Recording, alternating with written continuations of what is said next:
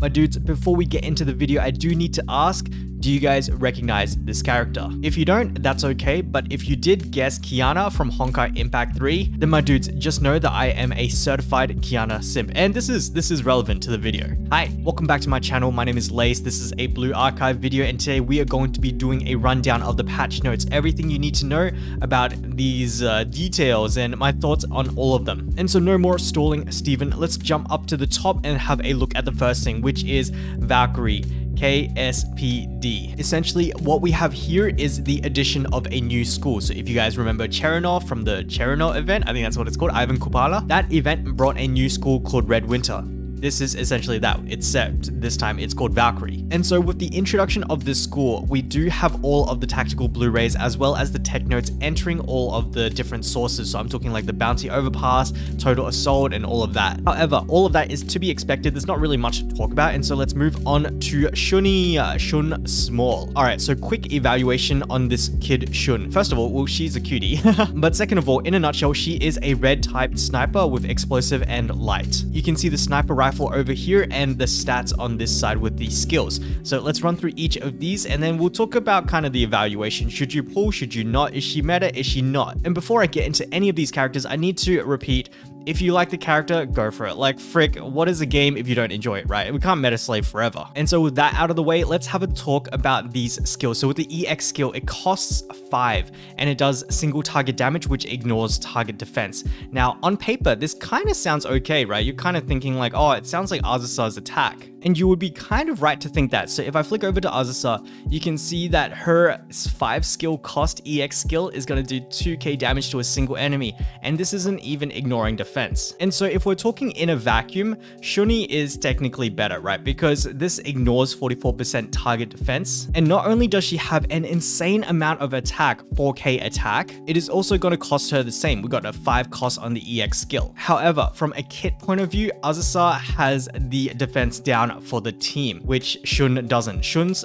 EX skill unfortunately ignores only on that skill. It doesn't even ignore for all of Shun's abilities or auto attacks. It's only on that skill. And so you kind of got to ask yourself, do you want 44% defense down on one attack every so often because you got to rotate it? Or do you want a pretty much like 66% uptime on the defense down from Azusa?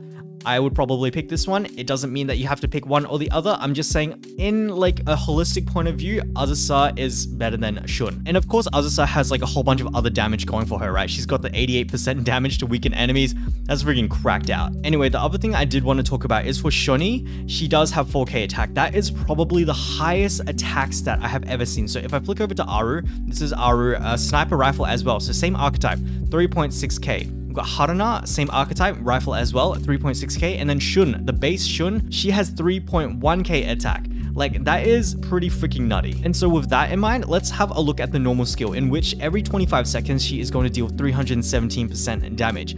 So I want to compare this to Serika over here, where it's the same skill, except Serika does 425%. However, what you need to remember again is the attack stat, 2.7k base attack for the Serika, and then we've got the Shun kid at 4k, which is utterly insane, to be honest. But the thing about Serika or Akari or a couple of those other units are that they are very farmable, and they can actually reach up to 3.4k at 5 stars, which is very much achievable. Like, I don't know about you guys, but Serika is 5-star for me now. And so with this attack stat combined with all of these like steroids, we've got 67% attack over here, another 26% attack over there, and then attack speed for almost 40% for 30 seconds over here. Like, there's a reason why Serika is the powerhouse and preferred choice. Now, at this point, it kind of sounds like I'm trashing all over Shunny. Like, don't get me wrong, Shun is good. Like, all of these skills are actually fantastic. If I scroll down, we have a look at this. This one is increased attack speed, and this one is when she uses her EX skill, she decreases her attack by this much, but then she also increases her attack by this much, up to 65% afterwards.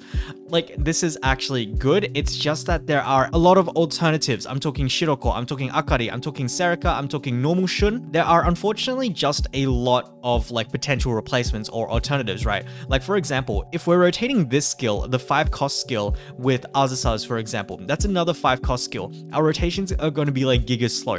But if we were to rotate it with Serika's instead, which is a 2 cost skill, you can kind of see why Serika would be preferred, right? And so with that, Shun kid evaluation done. Whether you should roll for her or not in terms of meta, I would say no.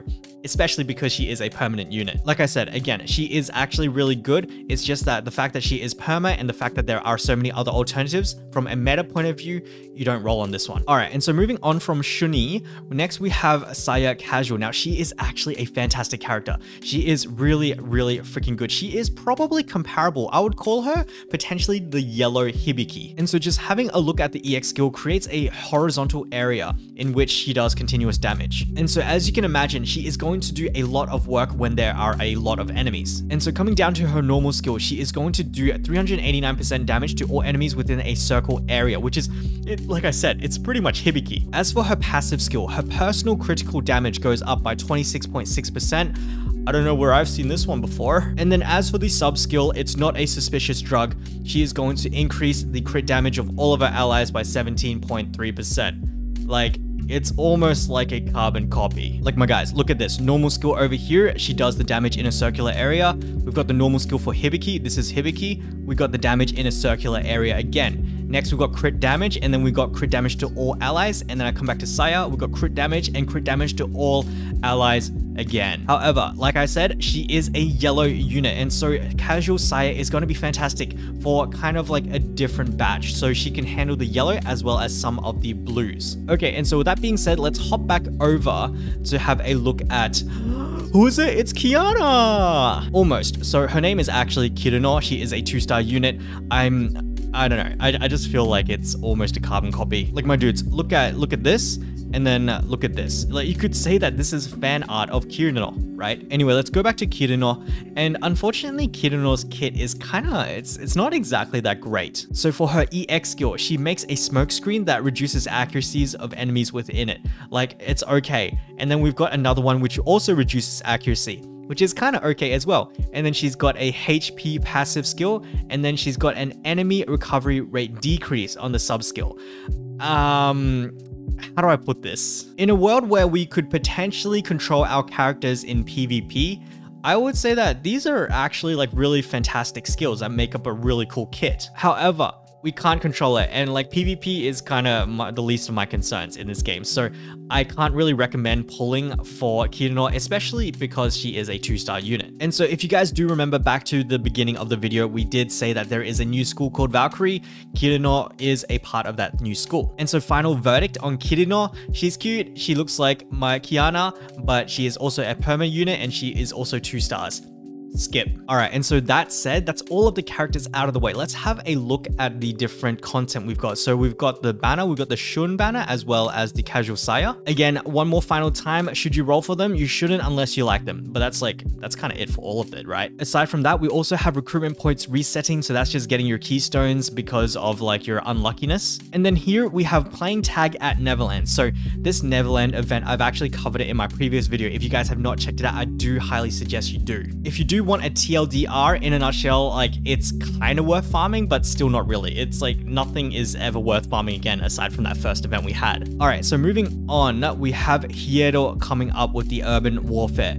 So this is I do want to talk about this one because I want to talk about these rankings and kind of the experience so far. So you guys have seen my box. You guys have like kind of a pretty good idea at what I can do. If not, you can check out one of the VODs of my streams. I think we did extreme for the last boss. And so what happened was I ended up 2-teaming Shirokuro extreme, and I ended up on 1500 rank in Asia server. And honestly, that is a little bit concerning because like I know a lot of people are still just like chilling on the HC and still getting platinum. All I want to say right now is that may no longer be the case like as we move forward. So my dudes, Hierro is coming up. Do prepare for it, and do try start EXing, because there will come a certain point where you can't hit platinum or potentially even gold anymore, but mainly platinum. If you guys do want a Hierro guide, let me know down in the comments below, but I'm pretty sure I've already made one before. However, with that said, let's move on, and we'll see. We've got the total assault shop reset and renewal. Okay. there's some important things here. A lot of us were told at the start of the game, like for these coins, you only ever really want to spend it on the Blu-rays. And to be honest, it kind of still holds true today. However, there are a lot of people now that are kind of looking at tech notes, where like getting cucked or limited by the tech notes and not the Blu-rays. And so what I do want to say is don't feel bad about buying like even blue tier or gold tier of the tech notes. Like buy tech notes, go freaking wild. However, on the other hand, if you guys have not gotten your Akanes and your Makis to like 4 or 5 stars, it's probably a good time to start. Okie dokes, and that is going to lead us to, oh my god, okay, tactical challenge. So if you guys play Precon, or if you guys play any PvP with a bracket system, this will be very familiar to you. Essentially, the people in our brackets are going to get jumbled up. So you might get more whales, you might get less whales, you might have a better or worse experience. Really hard to say. However, if you guys have not gotten your first time rewards, like honestly, I haven't either. Like I'm just freaking chilling. Like PvP in this game is just like... So yeah, just remember that after the maintenance, the meta is going to change because the warfare, the terrain type is going to be changed to field. And so we've got units like Tsubaki, we've got Hoshino that are still staying in meta, but some others are going to be dropping out. I don't really want to make a PvP guide because to be honest, like I'm freaking trash at PvP. Everybody's trash at PvP. There's like... There is a lot of RNG and there are a lot of ways to limit the RNG, but the RNG is just so prevalent that, yeah, okay, I'm going to stop talking about this one. And so after that, we have the bounty difficulty I. And so what that means is hopefully we will have higher drop rates for these guys, for our Blu-rays, for our tech notes. Otherwise, this credit reward is like so insignificant. Let's just move on. And then to wrap things up, we have the Plum Blossom Garden sub-story episode 2 and the Public Safety Bureau sub-story episode 1 and 2 added. All I see is freaking free Primo. I did not just say that. Pyro scenes, not Primo gems. Primo scenes. But yeah, I know a lot of you are playing for the story and I respect that. Bug fixes at the very end, and with that, that is going to take us to the end of the video. That was quite a long one, especially because this is the first time I think that I've done a patch note review. And so my dudes, it is time for the secret question. I need to know, are you going to be rolling for this cutie? Are you going to be rolling for this cutie, or are you going to be rolling for Kiana from Honkai Impact 3? Let me know down in the comments below, and I would really appreciate it if you actually left something, so thank you guys so much. If you did enjoy this video or you would like to see more, etc, you already know what to do. Please consider a like, a subscribe, a notification bell on. However, as your little Shunny once said, all good things... Wait a second, are those freaking ears? All good things must come to an end. So thank you guys so much for watching, and I'll catch you guys in the next video. Bye bye.